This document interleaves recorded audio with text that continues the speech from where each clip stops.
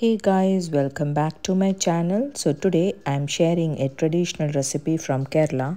In Malayalam, it is known as Cheema chakka or kadachakka. Also, it is known as breadfruit. So today my mother will be sharing her way of making Cheema chakka chicken style. So without wasting much time, so let's get started with the recipe. These are the vegetables and ingredients which I am going to use for this recipe. So first step, grab your fresh Cheema chakka. Remove the tough green skin, discard the center white portion and chop it into bite-sized cubes. Give it a good wash, add some turmeric and let it soak for around 20 minutes. Friends, if you like my mother's recipe, do like my video, subscribe to my YouTube channel and share it with your friends and family. Now let's move on to the delicious gravy in a pan. Add cooking oil as per your taste 2 tablespoons and add 3 tablespoons of freshly grated coconut. Saute until it turns light brown. Then toss in cashew nuts, chopped onions and salt to taste. Saute until it turns golden brown.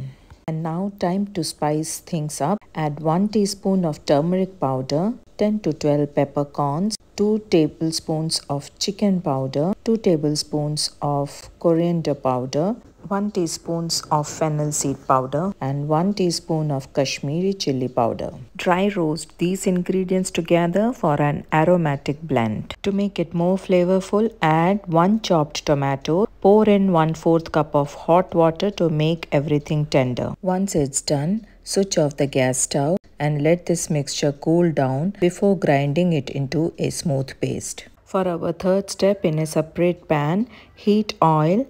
Add coconut pieces, turmeric powder half teaspoon and a pinch of salt. Then add chopped onion, green chilies, fresh curry leaves. Saute until translucent.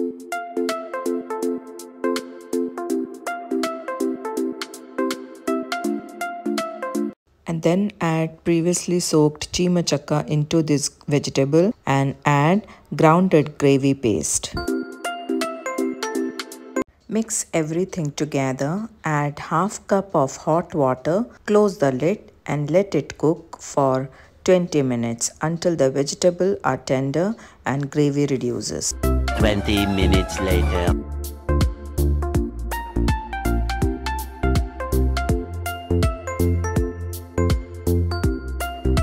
For garnishing, let us heat a small pan, add mustard, red chili and curry leaves. Pour this tadka over the vegetable gravy to enhance the flavor. So our mouth-watering cheema chakka chicken style recipe is ready. Serve hot with rice or chapati. Thank you for watching.